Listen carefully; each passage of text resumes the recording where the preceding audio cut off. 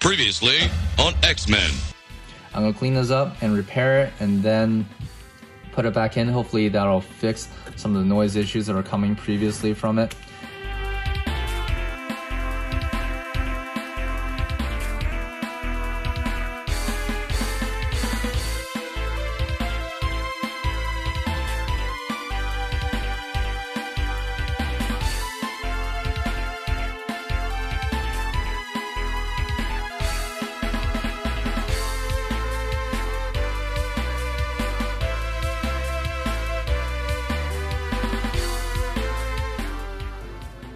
I'm gonna start by first just taking the stuff apart, taking all the games out. And I'm gonna have to take this guy off, I think. So, getting the screws inside here. Unplug all these guys, take all this stuff out. Yeah. I've taken the chassis for the sound amp out. Gonna clean this guy up a bit. The capacitors on it look okay. I think it's working. I don't know if there's any problem with the fuses, but it's dirty. I want to at least clean it.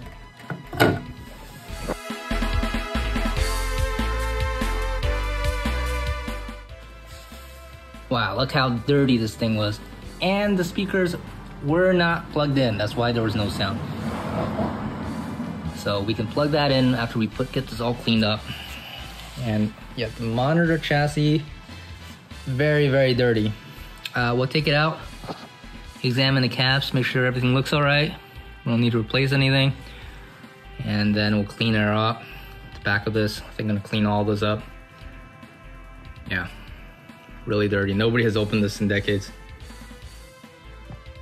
First things first, gotta discharge the monitor with our trusty little discharge tool here that we've been using. Make sure you always do this, guys. Always make sure this is discharged. Don't wanna risk killing yourself. And make sure you know what you're doing. I don't recommend doing this unless you're semi-confident in what you're doing.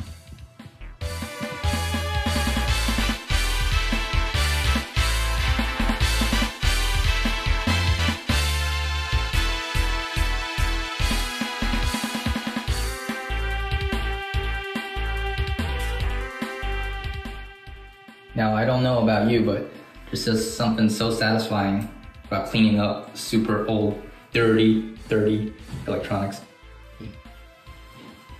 Look how clean that is now. This is all black. Everything. This thing wasn't even red, it was all black.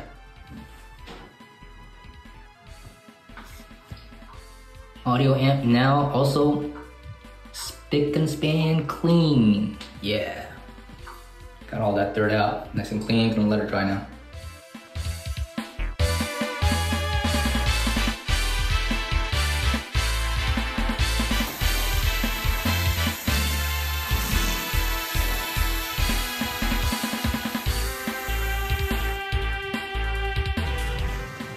Nice and clean now. I even took the speakers out of their sockets. Make sure I got the insides nice and clean. Just let them dry now. These speakers look decent, just like, you know, regular arcade speakers. Don't think we need to replace them, we just need to plug it in, then it'll work. I got the front panel off now.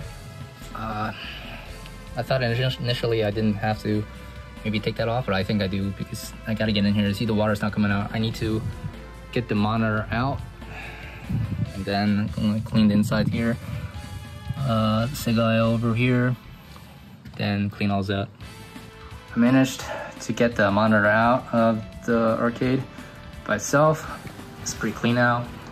And it was the only way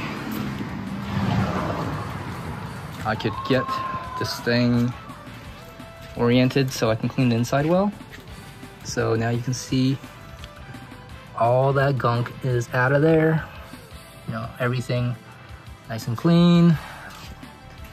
So I filled the whole thing, flushed out the water, and then drained it all out.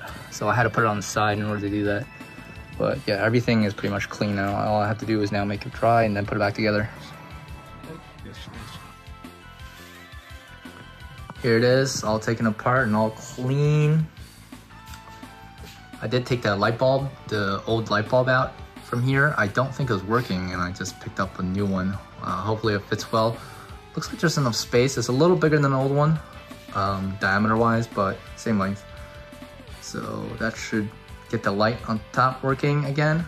And also everything else here is sitting here to dry. See all the pieces apart. The speakers back into its slots and they're all good to go. And then we can plug them in later and try it out.